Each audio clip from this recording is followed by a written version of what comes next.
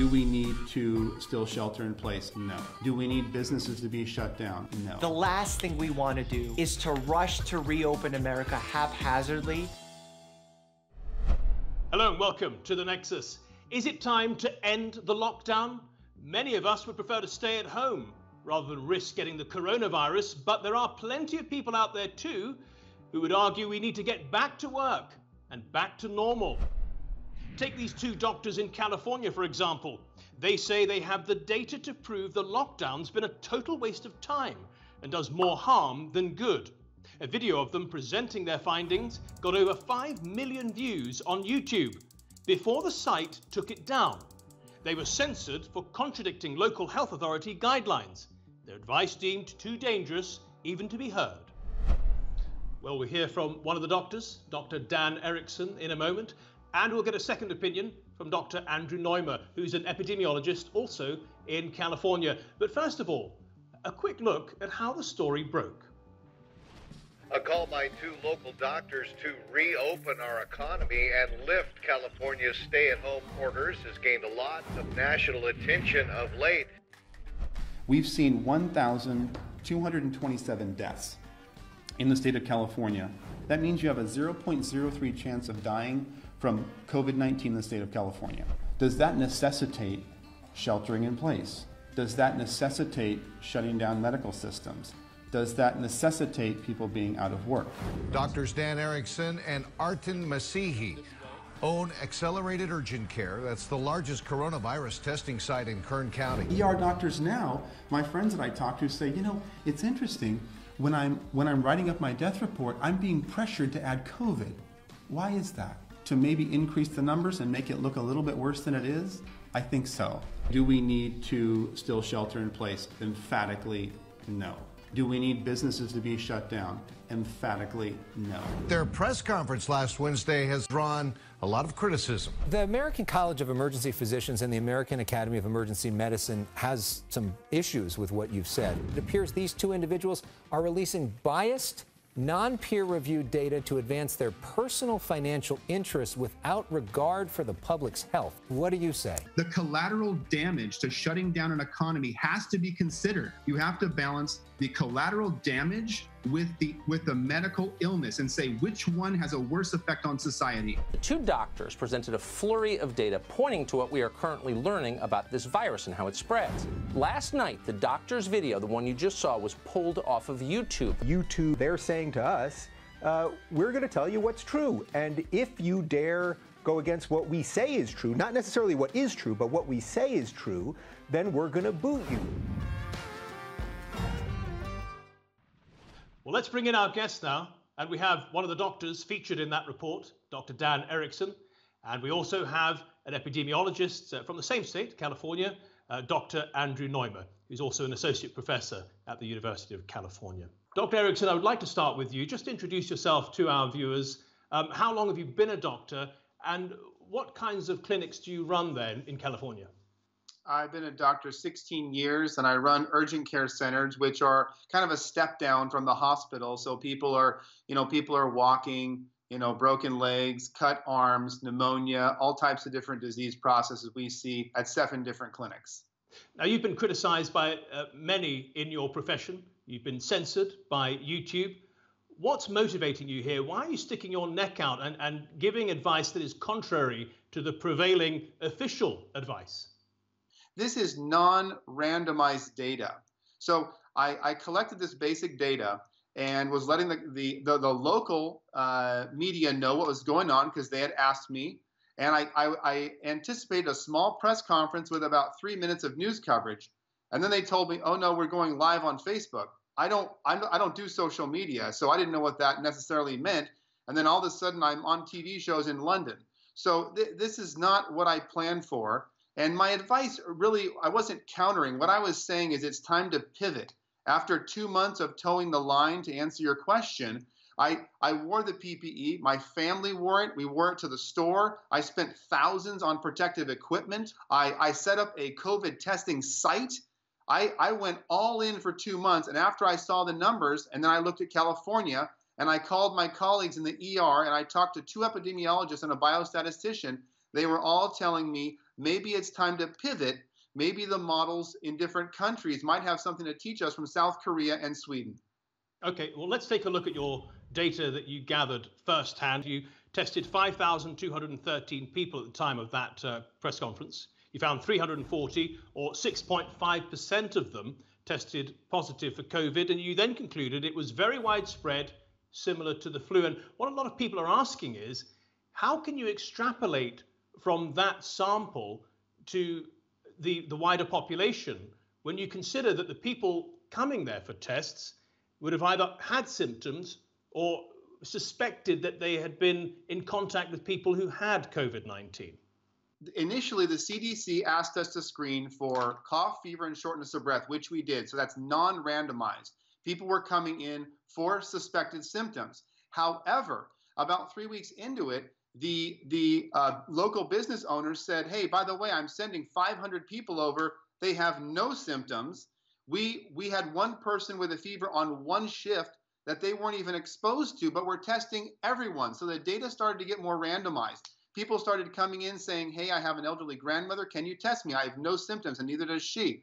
I have an immune-compromised child. Can you test me? I just want to know if I have it. The data started to get more and more randomized as we went on. It didn't start out that way. Okay.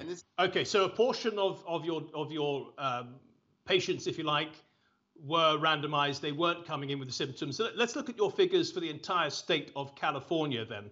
At the time of the news conference, the state had tested 280,900 people and found that around 12% of them had tested positive for COVID-19.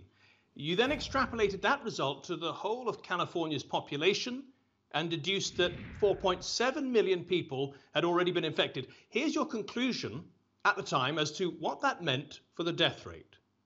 We've seen 1,227 deaths in the state of California with a possible incidence or prevalence of 4.7 million. That means you have a 0.03 chance of dying from COVID-19 in the state of California.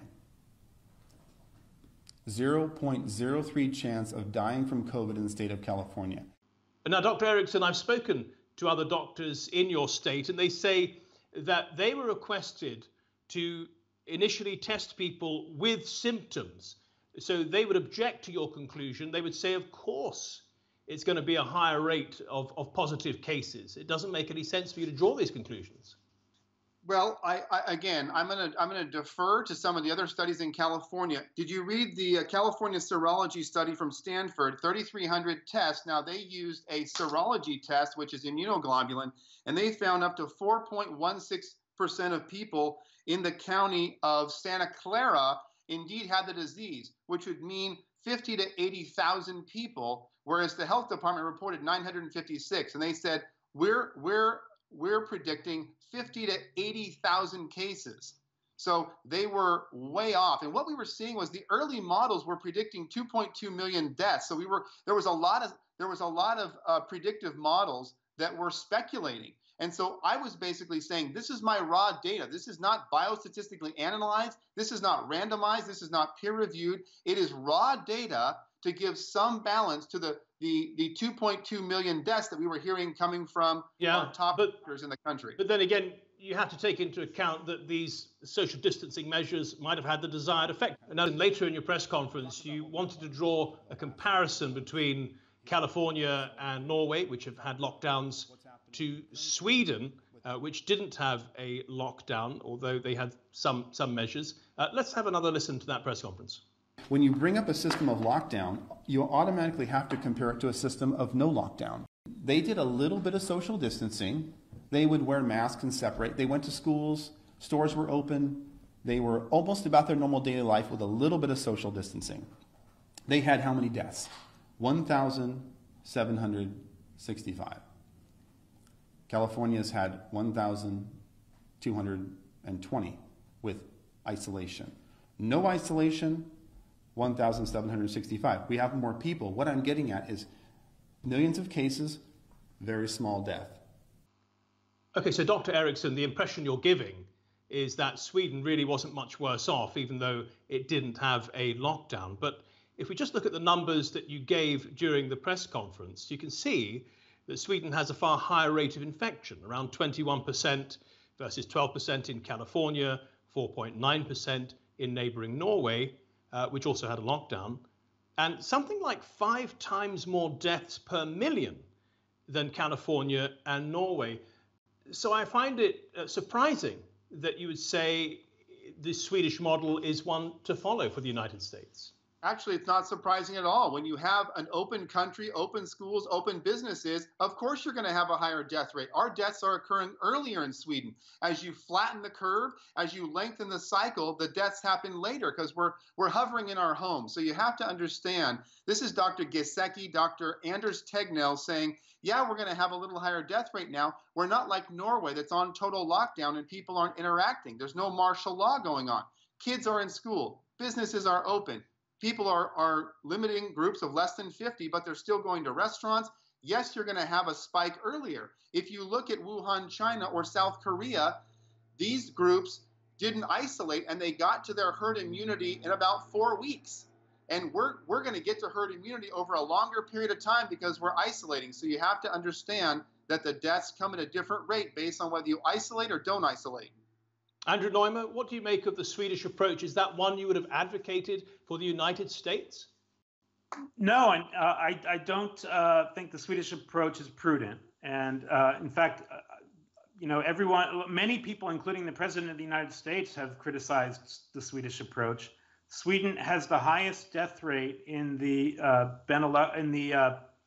Scandinavian and Nordic countries. I mean, Sweden and Norway is a really stark comparison. Sweden and Finland is a stark comparison. Those are the two neighbors of Sweden. It's hard to find the sweet spot. All these countries need to find the right balance between absolute lockdown and absolute freedom. And I think Sweden has erred on this too much on the side of freedom, which is a costly decision. Yeah, look, the point of the lockdown, as Dr. Eriksson mentioned, is to flatten the curve. And this buys time for people to find better treatments, to get to a vaccine, and to make sure that hospitals are not overwhelmed with the sick. So, Dr. Neumann, presumably you support having a lockdown, at least so far. Well, I mean, I think this might be an area where Dr. Eriksson and I agree a bit. So we need to lock down for the reasons you suggested, but we cannot lock down indefinitely until a vaccine is available. We cannot just stay on lockdown for 15 months. It's not practical. People won't do it. Pandemic comes from the ancient Greek word demic, which means people, upon people. And we need to remember that this is not just a virus, but there's people involved. And we don't want to hurt welfare more through our actions than the virus is hurting our welfare. So we do need to lock down to keep the hospitals functioning so we don't have like a Northern Italy situation in American hospitals. But I am not an advocate of absolute lockdown and doing nothing else but locking down until a vaccine comes. That's not going to work. Yeah. We need to start reopening. Isn't there somebody mentioned sweet spot earlier, isn't there a sort of Goldilocks formula here, either of you, where you have a lockdown of the more vulnerable groups in society and the rest go back to work and take their chances?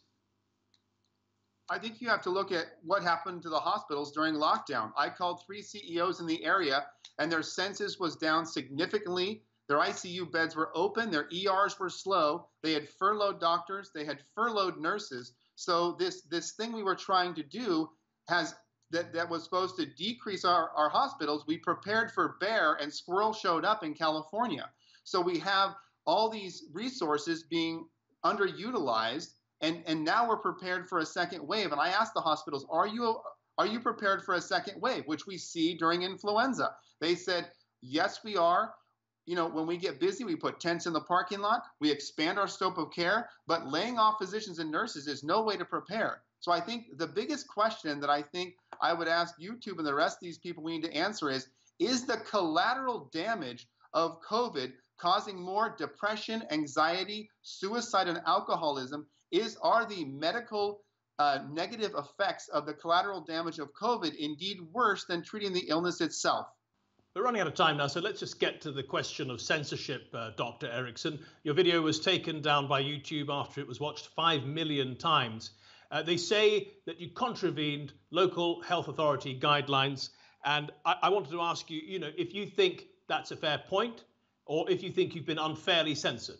I think getting the best truth out there comes from us debating as physicians what needs to go forth. And I think squelching people's First Amendment rights is never a way to get the best answer out of our people. I think the best approach is to get a physician panel like we have today and say, let's go over the best ideas to move forward. Instead of squelching anyone who's maybe has a little different opinion, why don't we get all the opinions together, and see what the best one is. Let's look at Sweden. Let's look at South Korea. Let's talk to epidemiologists like the gentleman we have on today. Let's pool our ideas and make a great decision instead of just stomping on someone's First Amendment rights and saying you don't have the right to your opinion. Dr. Neumann, final answer from you. What is your view on dissenting opinions being censored on social media on the pretext, or at least for the reason, that potentially they're going to cost lives if they're allowed out there? Well, it's a tough question. I mean, I have some areas of agreement with your other guest, Dr. Erickson. He and I disagree on some other things. I participate in social media on Twitter, where I interact with people who have a wide spectrum of views.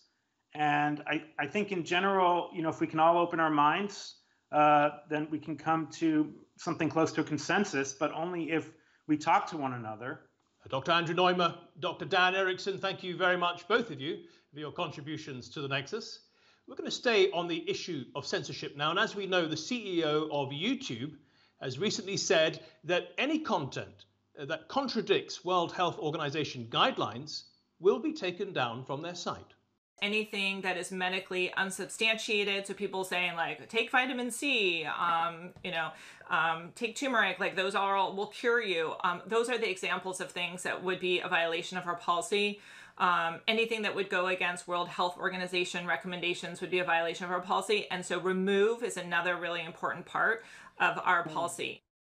Now, some Americans, of course, find this favoritism towards YouTube rather galling, especially when you consider that their president and others have accused the WHO of covering up for China's mistakes. We want them to be transparent. Parroting Beijing's line that there was no evidence of human-to-human transmission, advising us not to wear face masks except when we're sick, even as more and more experts around the world dismissed that advice, and opposing travel restrictions even on countries experiencing a coronavirus outbreak, even as Chinese travelers unwittingly flew the virus around the world.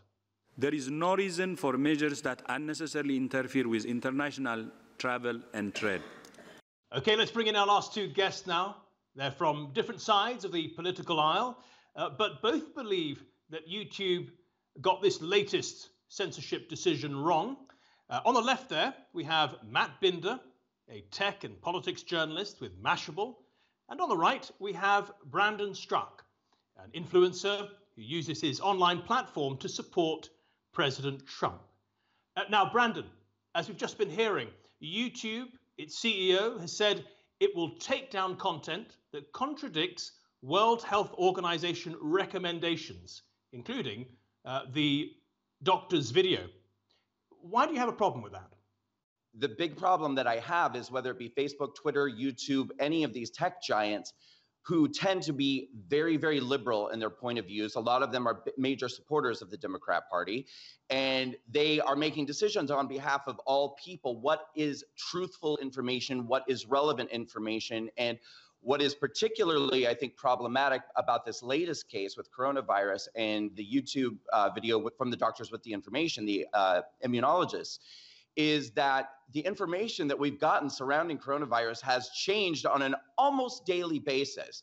There is nobody who knows for sure what the accurate and correct information is surrounding coronavirus, the number of cases, et cetera, et cetera. So the idea that YouTube has the right to tell all of us what we can and can't know and what is accurate, important, truthful information surrounding coronavirus is, I think, completely unacceptable. Matt, if I could just come to you. One thing that Brandon didn't say explicitly, but that he alluded to, was that the YouTube and other social media platforms is actually impinging on Americans' First Amendment rights, the rights to free speech. What's the legal situation there?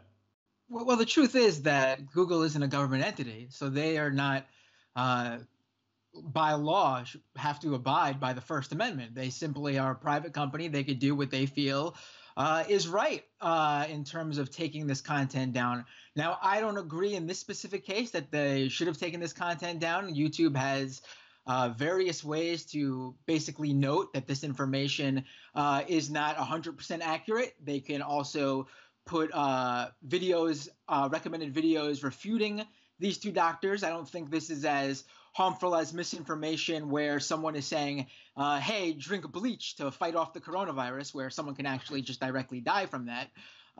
So, whether the decision was right or not, it was still their call to make, and they have the right to make that call. That's not entirely true. And this is a debate that, we're having in this country with a lot of different social media platforms. It's the question of, are they a publisher or are they a platform? Now, a lot of these, Facebook, for instance, YouTube, they would argue that they are platforms, but as platforms, they legally should not have the right to go in and alter content, remove content, censor content, because that is what a publisher does. And if they want to consider themselves publishers, then they're going to be under a lot more scrutiny for the content that they put out, and they're going to open themselves up to a lot more lawsuits, which of course they don't want to do.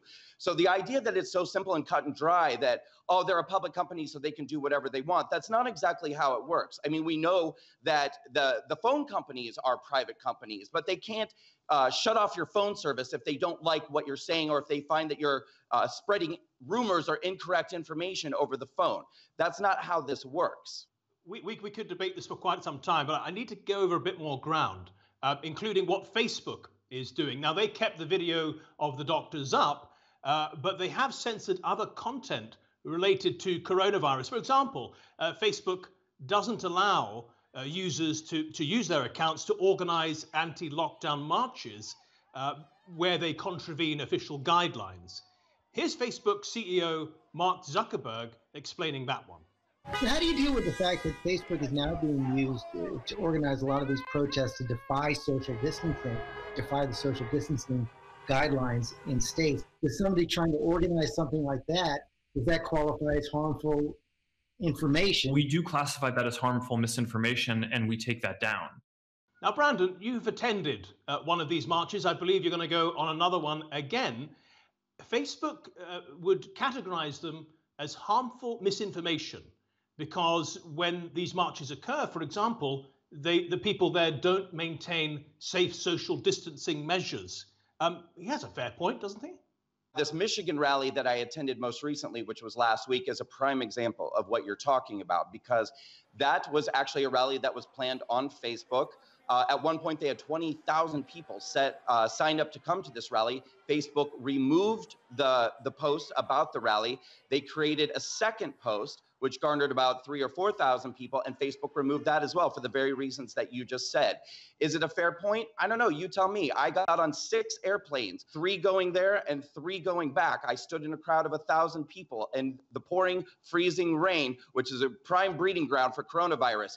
I'm healthy as a horse, and so are all of the people who was there at that rally. Come in, Matt. What's the problem?